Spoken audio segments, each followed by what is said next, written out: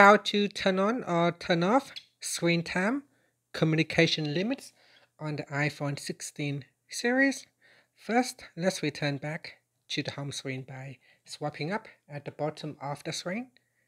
Now from the home screen, tap on Settings. Then in the Settings page, we scroll down, and in here tap on Screen Time.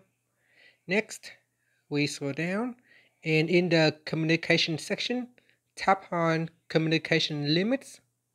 Now in here, to turn on communication limit, you can go to during screen time or during downtime.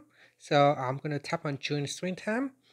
And here you can limit your communication to contacts only, or contacts and groups with at least one contact, or everyone.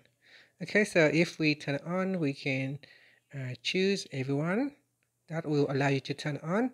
And here said limits applied to phone, FaceTime, messages, and iCloud contacts.